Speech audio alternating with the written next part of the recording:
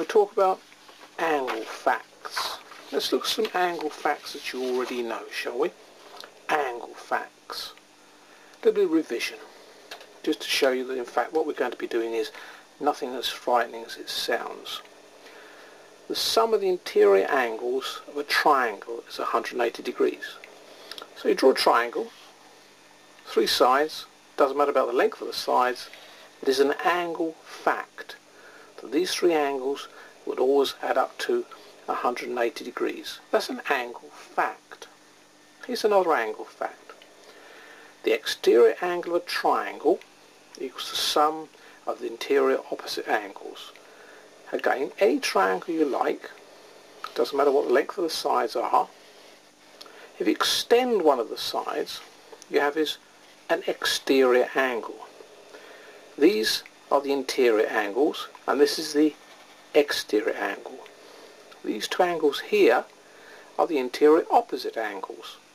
So we have that the exterior angle of a triangle equals the sum of the interior opposite angles. This one plus this one would be the value of this one here. That's an angle fact. Here's another angle fact. The sum of the interior angles of a quadrilateral is 360 degrees. Any 4-sided shape, doesn't matter how long the sides are, is called a quadrilateral, and the angles added up to 360 degrees. These are angle facts.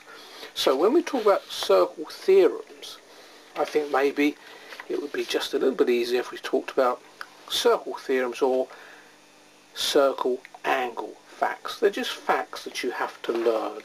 Okay? So we're going to be going through the angle facts in a circle. Circle theorems. Let's have a look at the first one.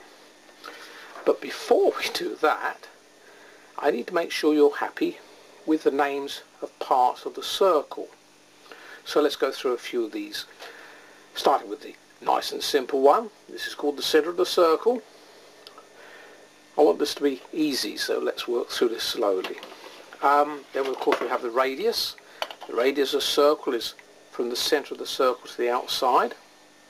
That's the radius of the circle. The diameter of the circle, that's any line passing through the centre. I'm sure you know all of these. When I do these in the classroom, I usually find eventually I come to one that other people haven't heard of. Semicircle. That would be half of the circle.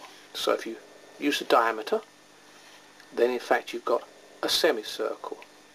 Circumference. That's all the way around the outside. All the way around the outside is circumference. And arc. I usually do centre, radius, diameter, semicircle, circumference. Everybody knows what I'm talking about, and all of a sudden I say the word arc and then somebody's looking a little bit blank. If you have 2 points on a circle, then this part is called the arc. All the way around is the circumference. This is called an arc of a circle. Okay, let's just do a few more parts of the circle.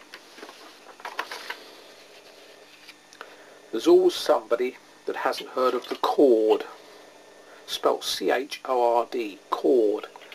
If you draw a line from one side of the circle to the other, that is a chord. If it's passing through the centre, and as we know it's a diameter, so the diameter is a special chord. A chord is a line from one side of the circle to the other. Segment. Segment. If you cut a circle with a chord, you have a segment. So that shape is a segment. There's a segment. So a segment. A sector, if you draw 2 radii, like slicing a cake, 2 radii, then the shape that you get here, this is called a sector. So segment is like that, sector is like that. Tangent. A tangent is a straight line touching a curve. It doesn't actually have to be a circle, but seeing we're doing circle theorems, that's a tangent. A tangent is a line just touching the circle. Tangent. And the last one here, cyclic quadrilateral. Quadrilateral means a four-sided shape. But if the points of the quadrilateral are actually on a circle, then in fact you've got a special quadrilateral called a cyclic quadrilateral. So, now we've got parts of a circle, we can now go back to the main point of the session, circle theorems or circle angle facts. Circle angle facts. Here's the first one. Let's suppose you have 2 points on the circumference of a circle. It doesn't matter where those 2 points are at all, but let's suppose you have 2 points. There we go. Let's mark them like this. There's 1 point and there's another point. And let's have the centre of the circle. Now if we have an angle and we do that, we call this the angle subtended at the centre of the circle. So here's a chord. The chord is 2 points joined on the outside of the circle. There's a chord, and this is called the angle subtended at the centre of the circle. Angle subtended at the centre of the circle. If we put any point on the outside of the circle, doesn't matter where we put it, it's an angle fact that the angle of the centre will be twice the angle of circumference. That angle there is twice that angle there. Let's do that again. 2 points anywhere on the circumference of the circle, doesn't matter where they are. A line joining those 2 points would be called a chord, and if we put the centre of the circle, this is called subtending an angle to the centre of a circle. This is the angle subtended at the centre of the circle. If we take another point anywhere on the circumference, and I do mean anywhere, doesn't matter where you take it, this will be the angle subtended at the circumference of a circle.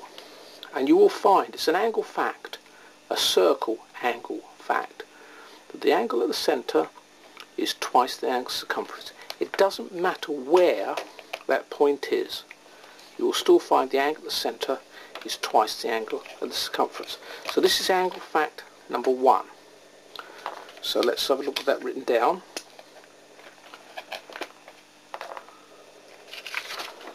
So here we are.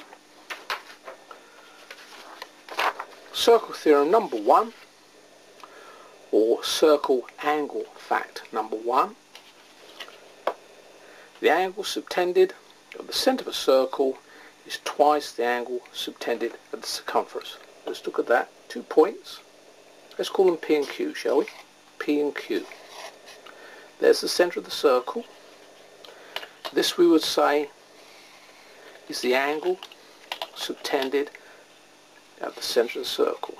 There's the angle subtended at the centre of the circle.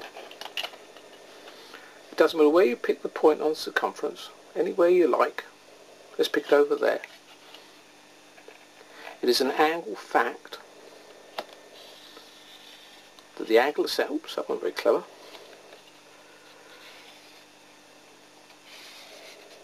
That's better. That's it. The angle at the centre of the circle is twice the angle at the circumference of the circle. That's circle fact number 1. Circle fact number 1. Let's look at a couple of questions here. This one. Find the angle AOC. So we have that the angle AOC is the angle at the centre of the circle, and the angle ABC, the angle ABC, is the angle at the circumference. The angle subtended at the centre of the circle is twice the angle subtended at the circumference of the circle. It's quite simply that must be 2 42s, that angle is 96 degrees.